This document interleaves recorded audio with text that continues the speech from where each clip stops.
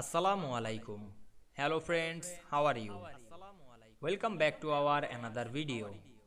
In this video, I am going to show you how to change exist title of chart in Microsoft Word. Let's get started. At first, we have to open a Word document.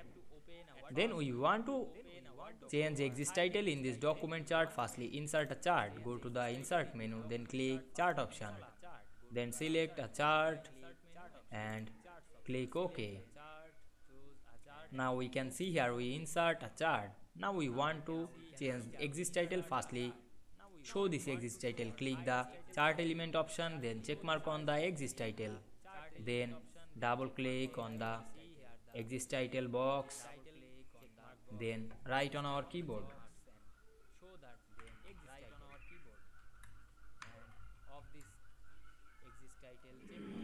Now we can see here we change exist title of this chart very easily. I hope you enjoyed the video. Please like, comment, share and subscribe my channel. Thanks for watching.